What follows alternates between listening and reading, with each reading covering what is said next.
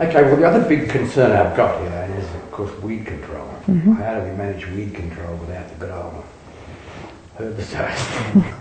Well, I do need to have some idea on what kinds of weeds are problems out there.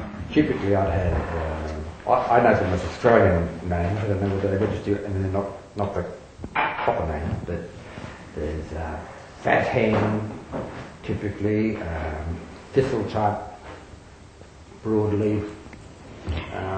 And fat hen says you have really high nitrate levels in that soil. The thistle says, well, fat hen also says you've got compaction. And the thistle definitely says compaction as well as high nitrate levels. So you've got at least two weeds that are very clear indicators. And then we have, what else do we have? That nutweed, that's gone rampant. Nutweed, I think that's what I call fat hen, isn't it? No, the fat hen's the tall one. Okay. With all the little seeds. Cute little white flowers. And then it's typically that wiregrass that we call wiregrass. Yeah, that's a good description for it. I can't remember the scientific name, but those both are indicators of compaction. And that so we're grows in the bed, into bed where the tire tractors run up and down. So compaction makes a lot of sense. Yeah. And so in order to get rid of those weeds, what we have to do is make sure that soil doesn't compact. We maintain really good structure in there. So I'd like to possibly get seed in something else that would give us more food for the microorganisms, both in your driving row as well as immediately under the blueberry. I'd like to get something that's really short, doesn't grow very high, but nice thick crowns. So it's crowding out any other weeds that are trying to come in.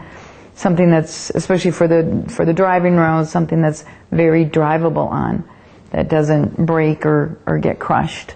Well, we're always focused on keeping the beds weed-free. That's the name of the game, I guess. But I'd like to see an understory plant species in underneath those shrubs.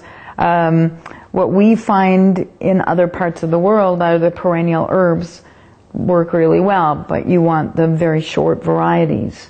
I'm always suggesting something like thyme or marjoram or a lavender, but a very small, very short lavender if you're going to go that direction.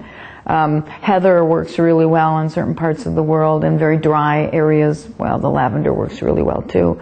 But it's not the French lavender. It's not the heather that, it's not gorse. It's chamomile is one that we're looking at, and it makes a really tight mat. And there's a short version, not the tea chamomile.